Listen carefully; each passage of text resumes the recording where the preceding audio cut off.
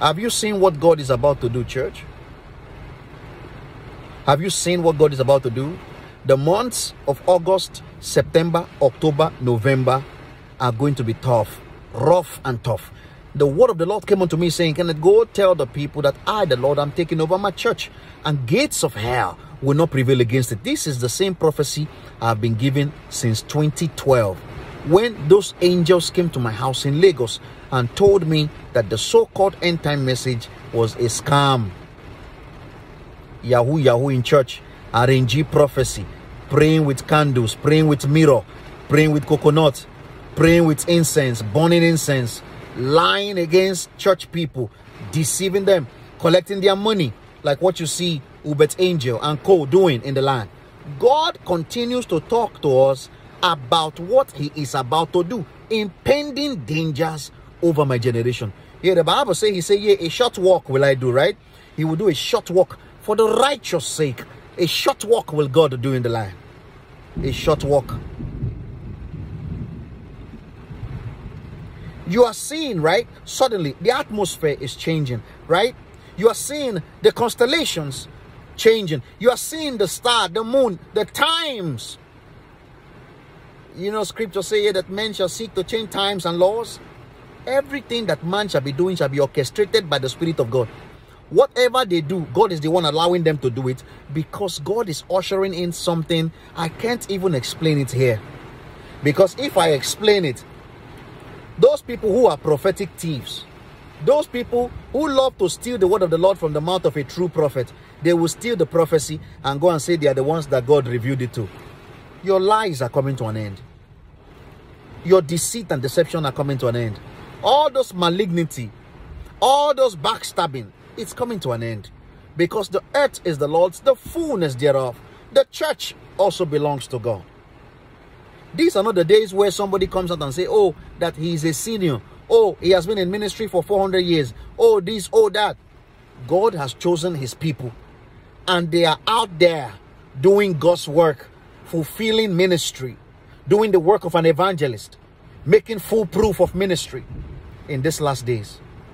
So continue with that. Those things you think you're doing that God does not know. Amos chapter 8 verse 11. Scripture says, it shall come to pass in those days, there shall be a famine in the land. It shall not be for food or for water, but of hearing the word of God. You are seeing what it is, right? The level of corruption in the church. The level of deception in church. If your discernment is not sharpened, if God does not open your eye to see what it is, I am telling you, you're not going to survive in this generation. The devil has his hands in almost everything that you're looking at in the land.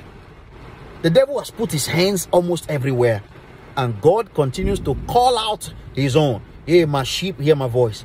The voice of a stranger, they will not follow. God continues to talk about false doctrines, false teachings, dogmas, creeds that were raised up by demonic people who want to use church as their tool of control. Most of them listen to me sometimes and they go back and do worse. See, the generation that you find yourself living in, the Holy Ghost is taking over everything. And God told me he will be killing people. Certain people will be running mad. They will wake up today and run to Canada, and God is there waiting for them. They run to New York, God is there waiting for them. They run to Mississippi, the Holy Ghost is there waiting for them. They run to North Carolina, God is there waiting. The earth is the Lord's. The Holy Ghost is electrifying, electrocuting every sector of the land. And the demons of the land, they know. That's why they are packing their loads. See, these are the days where you will see people come out broad daylight to kill, to steal, and to destroy. Also to manipulate God's people, not to do ministry. There was a Sangoma I met here, a voodoo priest from Haiti, tried to talk me out of my prophetic ministry. They say, oh no, it's a dark angel. Oh no, it's not God talking to you. Oh no, stop talking. Oh no, they want to silence you. Never let a Sangoma silence you. The church and the earth is the Lord's. It does not belong to any Sangoma. Watch October, watch November in 2023. God cannot be mocked. I saw the fire burning in the land, and I saw the rain in the land, and I saw the wind in the land. It is God by himself doing it. You know, before God delivered the children of Israel out of the land of Egypt, before he delivered them from the hands of Pharaoh, right? God had to send some scary things to the land for Pharaoh to know that the people needed to go and serve God. Let my people go, that they may serve me, saith the Lord. This is thus saith the Lord. God bless you. Amen. God bless the church, and God bless the righteous wherever you are. Amen.